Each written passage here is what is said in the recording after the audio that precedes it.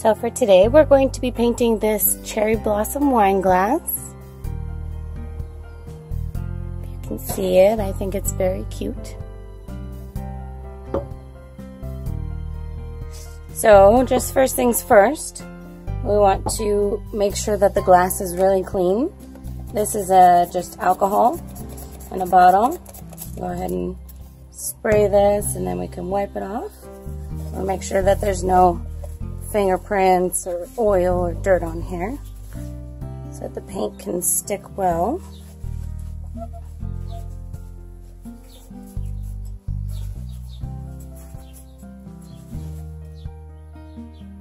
And then be careful not to touch it. For the paint, we're going to be using Folk Art enamels. This is specifically designed for glass. And then I've got a couple little brushes here, as well as Q-tips, which I'll be showing you what those are for in just a second. So to start with, we're going to start with these branches here. And I'm just using a dark brown that I actually made myself from a lighter brown and some black paint. And we're going to start from the base of the glass here. And we're going to go up. And you definitely want to leave the top inch of the glass here empty in case you want to drink out of it later.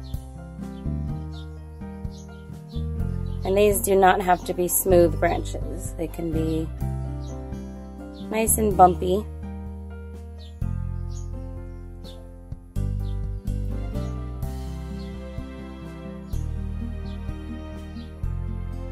You can put some larger branches, some smaller branches.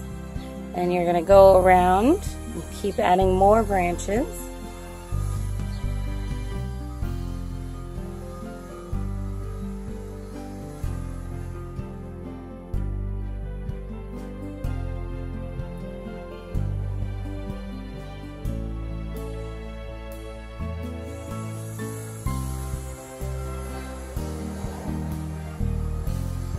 And just do that all the way around the glass.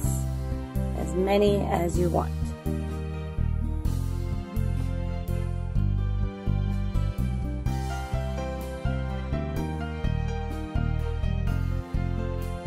So as you can see now, we have nice little branches going all the way around our glass.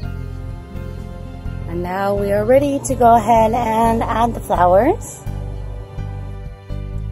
And this is actually where the Q-tip comes in handy. So I've developed a little technique I like to use here. We take our light pink and we're going to just do, in a circle, 5 little dots. See that? And then in the middle, you use the other side of the Q-tip. You're going to put a little dot of red. And now we take our skinny little brush again, and we're gonna take this red and we're gonna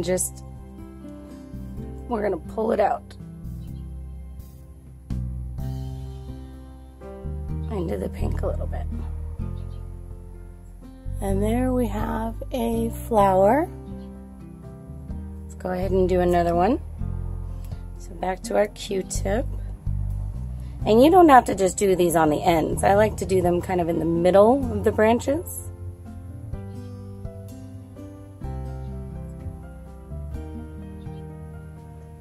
Put the red in the middle. Take our little brush and we go and pull it out.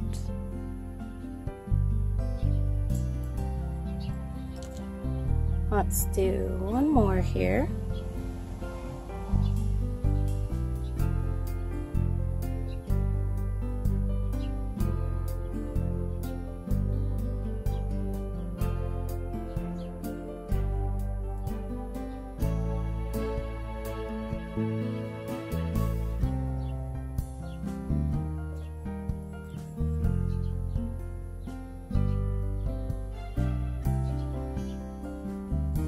Alright, so there you can see we have 3 so far. I'm going to go ahead and just add a whole bunch more.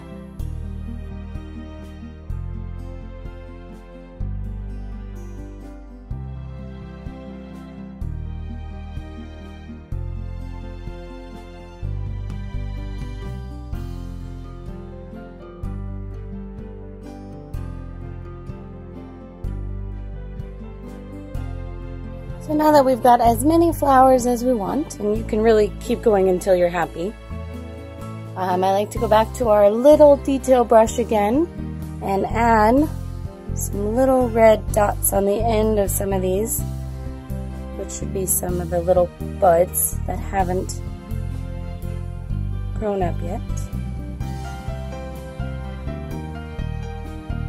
And you can add these wherever you like.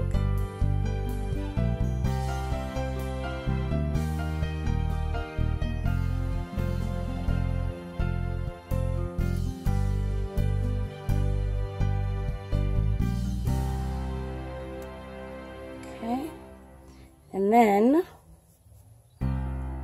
on some of these other branches, just to fill them in a little bit more, we have to go back to our pink and put just some little dots, maybe like the flowers are falling down the tree there, petals are blowing in the wind, something like that. I don't really have any specific logic for it, it just looks good. You can once again put these wherever. They can go in between branches. It just kind of helps fill it in.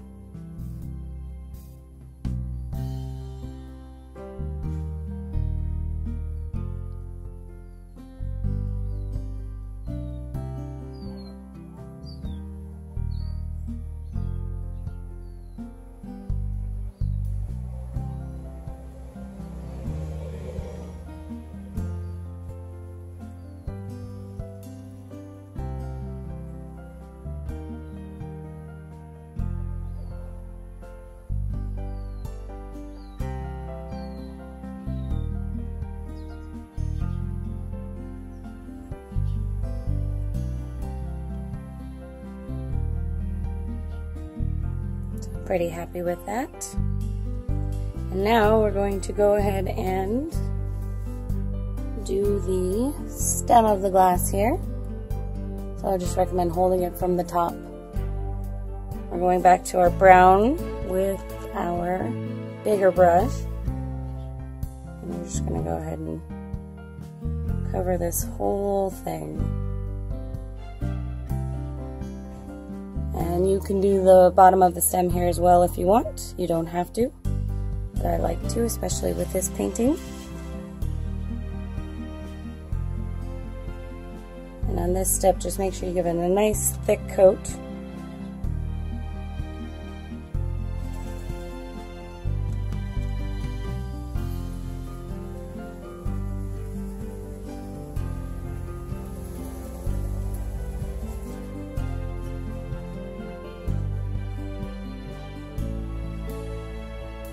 Then we're going to let that dry a minute and come back. So we've let this dry a little bit on the stem. Now we're going to go back with our little detail brush and our pink. We're just going to add some little details on the bottom here. To start with, I like to just do some pink dots. And you can do this with your Q-tip as well if you'd like.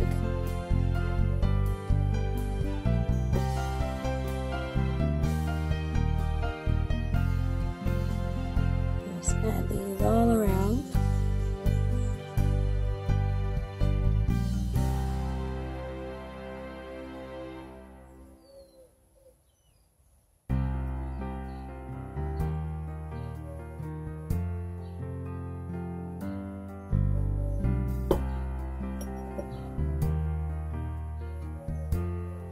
Once again, you can do this as much or as little as you want.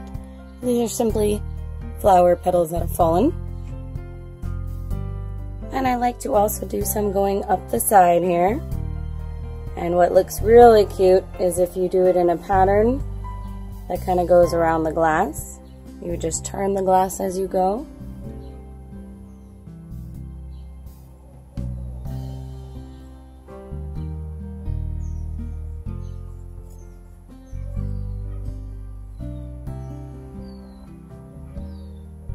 So that your dots kind of wrap around the glass with you.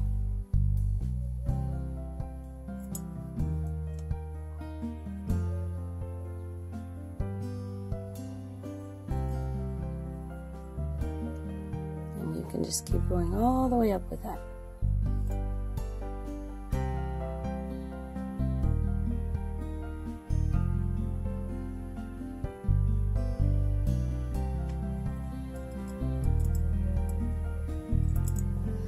One last thing you can do as well, if you'd like, which can add a little more cute detail, is to have some little pink dots going underneath the flowers, as if there's some petals falling. So you can definitely do that if you'd like. And there you have it. We have our cherry blossom wine glass. Hope you enjoyed this, and we'll see you next time.